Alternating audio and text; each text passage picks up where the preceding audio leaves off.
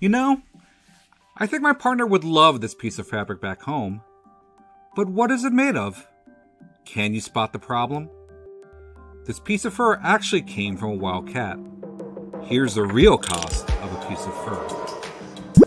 It's a butterfly effect.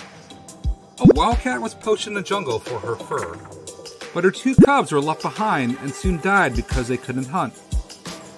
Because there was no top carnivore around, antelope populations grew, spreading disease.